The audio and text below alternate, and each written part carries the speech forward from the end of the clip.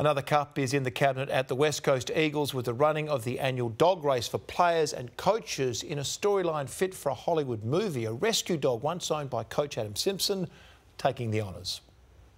It's the race that stops pre-season for a day. Well, around 10 seconds.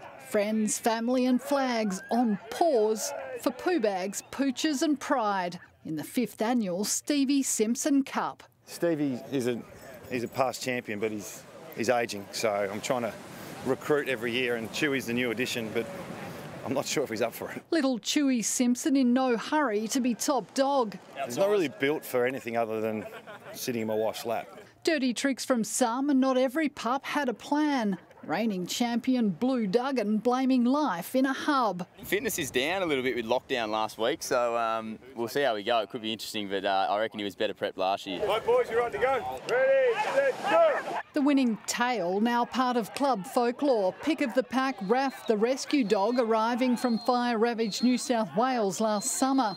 The prized recruit living with Team Simpson before a blunder from the coach at the trade table. Technically, I'm part owner. New trainer, club chaplain Paul Morrison claiming the win. Last year, Simo got himself a dog out of the fires over east, and thought it was a Jack Russell, and as you can see, he's not. So we grabbed him mid-year and been taking him for a run and got the win today. Simpson said he wants 10% of the earnings, so probably 10% of nothing. Tanya Armstrong, 9 News.